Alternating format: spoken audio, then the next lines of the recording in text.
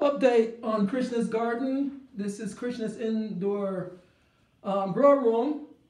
And I'm a new gardener, but not all that new. This is my third year gardening. And before I had a brown thumb, but by the grace of Lord Krishna, I have a very green thumb now. Two of them. And it's really been such fantastic. It's been such a great experience to start, growing fruit trees and vegetables. It's just fantastic. I suggest everybody do it.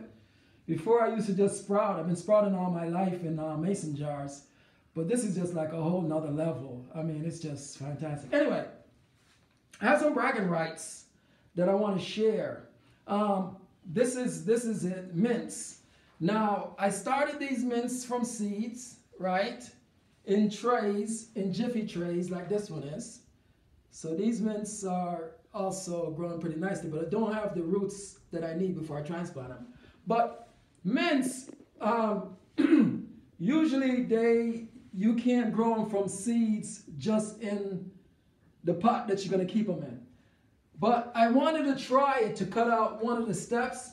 So I actually sowed mint seeds in this 32-gallon garbage can, cut in half, more than half, cut in about 1/3. So it's kind of small for mints. I found out, but it should be good, pretty good. But anyway, I sowed the seeds in there. I sowed about twice as much as what's seen here. So all of this is littered with seeds. All over there is littered with seeds. And only about 40% came out so far.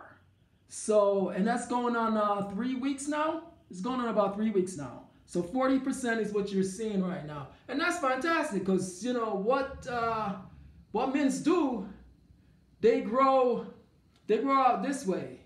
So they're going to cover this up anyway. So that's fantastic. So that's a little bragging right I got. And with these mints, these are my lemon mints. And what happened, I took them from the cells, right? I didn't disturb the cells. I cut a garbage can that I have for a long time. This one has wheels on it, so it helps with the transport.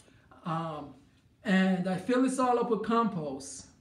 Then I put the cells right here, and then put dirt in between, potting soil in between.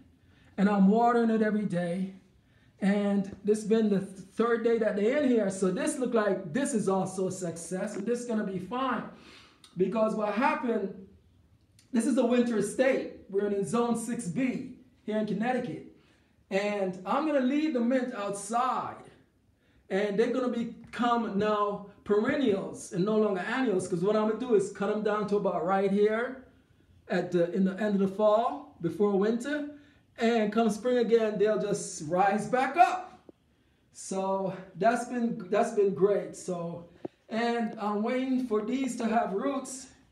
And when these have roots, I am gonna go ahead and transplant them either in the top of this one. I would have to tape the top down, or glue it, whatever, and then just place them in there, place the dirt in there.